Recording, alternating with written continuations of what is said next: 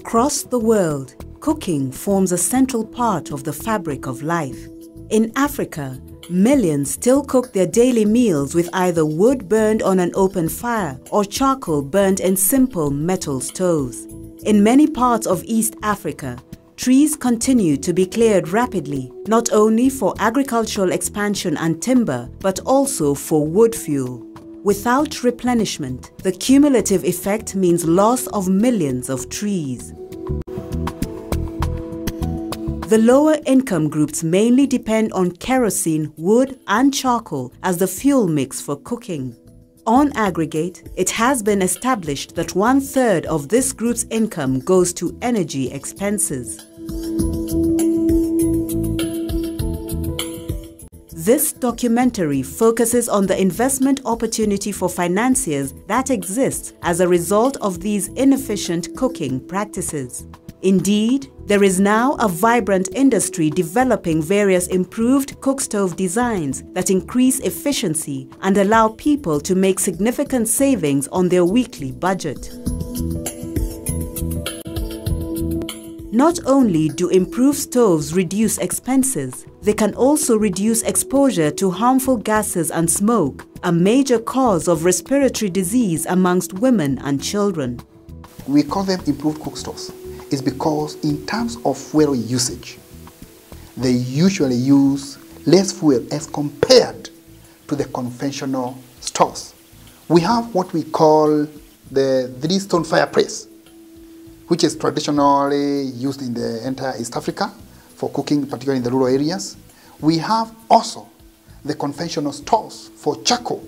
There are several types of improved cookstoves varying in use and cost. However, the overall concept is based on saving the fuel used. John Miner, based in Nakuru, Kenya, is an energy entrepreneur who also fabricates and distributes improved cookstoves. It's a very efficient stove. It's able to cut your firewood consumption by up to 50%. So if you're using 2 kilos every day, using this stove, you end up using like 1 kilo or 3/4 of a kilogram of firewood every day. With the improved cookstove, John's customers are enjoying cooking at a lower cost than when they use the traditional cookstoves. The improved cookstove has made a great impact on their lives. I came to Gatundia in 1980 and there has been a shortage of firewood since there's no forest. We either buy or borrow firewood and we use a lot of it because of the kind of jikos that we use. These kind of jikos take a long time to cook food that sometimes our children get to school late. After buying, she installed her own improved cookstove for just under $25 US. Local materials such as sand, stones and ashes were purchased to install the stove. I no longer buy firewood since I require just a little which I can just collect along my way. They have also helped me because we constructed too, so I am able to cook different types of food at the same time, like I can cook ugali in one and stew on the other. My children are also happy. It is not just firewood burning, but also charcoal-based improved stoves that have been developed. One of the leading charcoal stoves, the Kenya Ceramic Jiko, has sold over 1 million units in East Africa. Let us look at some more examples. This is the Kunimbili stove, and this stove is dual purpose in the sense that you can use both firewood and charcoal. To use it has a grate, a ceramic grate, 2 pieces, and when you want to use firewood, you remove, and you have your firewood at the base there, and your pot at the top. And when you want to use charcoal, because in many homes you find that at some point within that particular home they're using charcoal for making certain kinds of food. So you put back the grate and you can put in your charcoal and you cook using the stove. There is no doubt that users have developed loyalty to the improved designs. The large number of sales has also led to a spin-off market for spare parts to enable broken stoves to be easily repaired. This is an important dimension to the sustainability of the improved cookstove market. I use firewood in the jiko to light fire when I do not have the liner. You just put firewood in the jiko, but it produces so much smoke. One of the reasons for the success of the improved cookstove is its modular nature. It is easy to put together and take apart. Basic repairs can be made on it by welders and blacksmiths from any local marketplace as long as they have had exposure of some sort. They do troubleshooting and provide maintenance when necessary. Our cookers, they're cheaper. To maintain them is also cheaper, and it's also easy for people to use when they are in the rural areas. The people who normally buy them, they are schools and private people like the hotel people. Energy for cooking in large businesses and institutions is a significant expense. On the larger scale, for instance in restaurants, schools or colleges, use of new stoves to enhance efficiency have become popular. Huge savings are now being made by institutions across East Africa. Several of them report paying up to 50% less for their energy bills. They also report quicker cooking periods. One such institution is Kileleshwa Primary School in Nairobi, Kenya, which has been using an improved cookstove for over a year now. I have been in this business of cooking for the last 15 years. I prefer these jikos because they use less fuel and also allows you time to rest. Once it heats up, you just cover the food and leave it to cook. The production chain of the improved cookstoves often span long distances, with several businesses involved in providing the components that make the final product. For example, our journey starts in the market town of Ranen, southwest Kenya, with a producer of ceramic liners.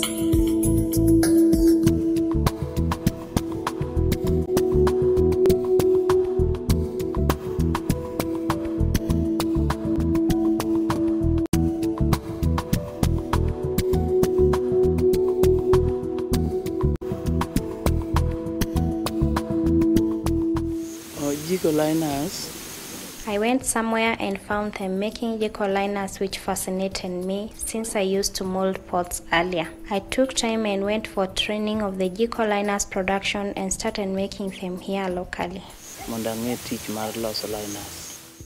The word spread in the village, and soon she was training those with keen interest. They are experiencing immense growth.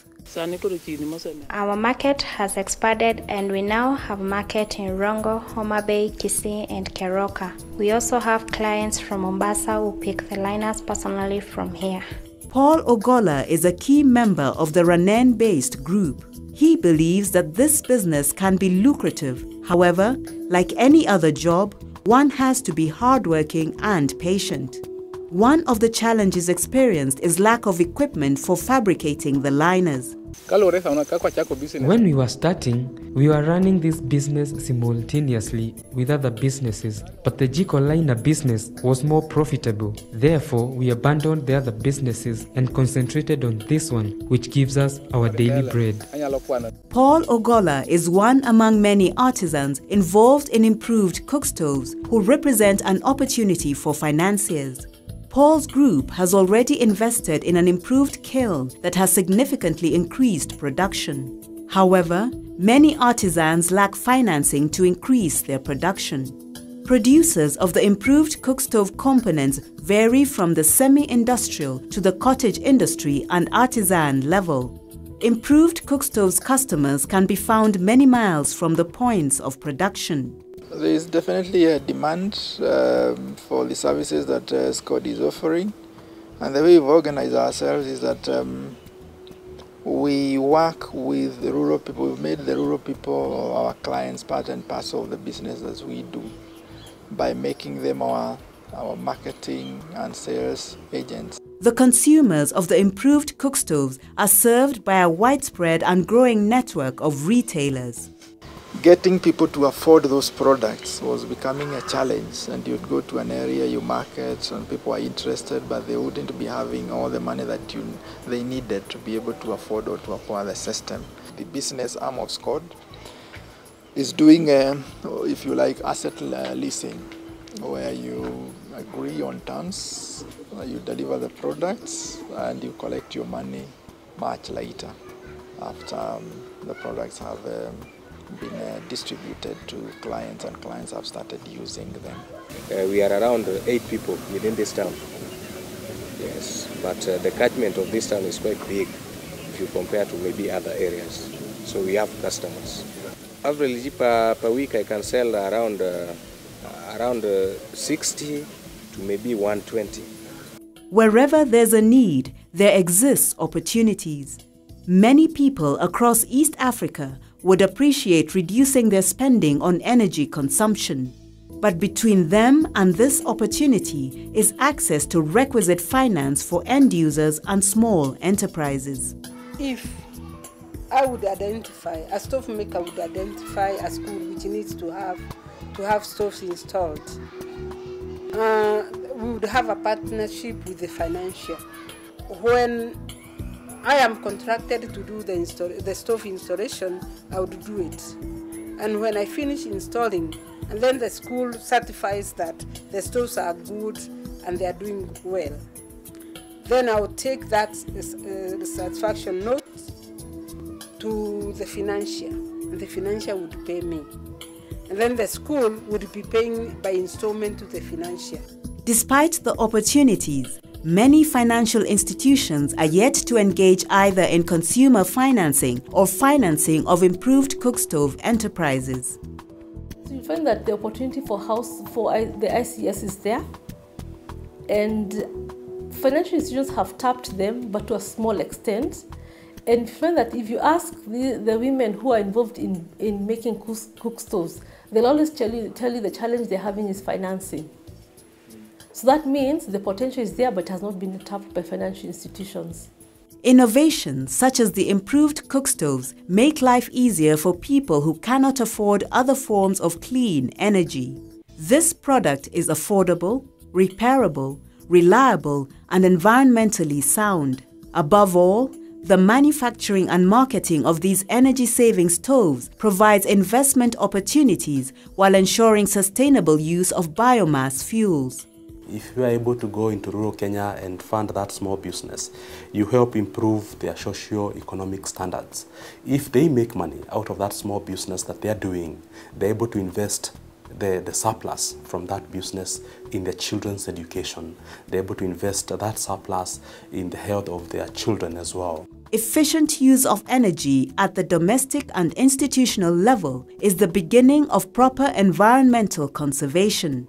And the entry of microfinance institutions into this industry will be an important stimulus. If you look at the area that you're operating in, we are actually mostly in the villages.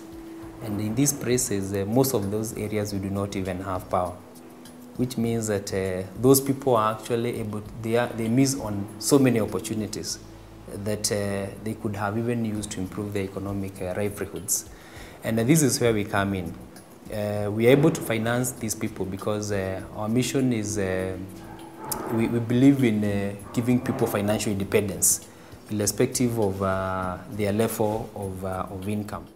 Setting up profitable improved cookstoves enterprises is all about having the right financial partnership and promoting business entities to develop sufficient capacity to accelerate uptake.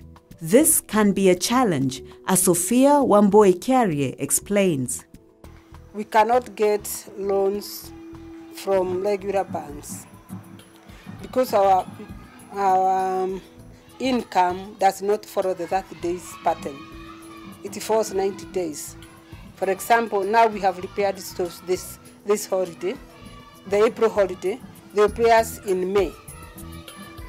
And when they pay us either 50% or a former installment, then we'll not receive any other money until September. The rationale being that if producers and distributors can make an attractive income from the manufacture and marketing of renewable energy equipment and users are fully involved in the dissemination process, then the issue of environmental sustainability is resolved in a much more cost-effective fashion. Indeed, we have had cases of people who have different financial cycles. But like in our case, I think I would say we are one of the very flexible people, because you're able to even make the products for the people. Because, for example, you might have an activity or a business activity that takes time before you're able to get back any returns. What we have been able to do in such cases is that we can even offer a grace period. To see men and women spend more time on economically meaningful activities, to see children go to school happy after a hearty meal, to witness communities involved in building their future through work and time well spent. This is why the improved cooking stove endures as a product in East Africa. A small device making a great impact on families and a business opportunity as yet almost untapped. Indeed, financial institutions can build loan portfolios around improved cookstove technologies by funding both producers and consumers.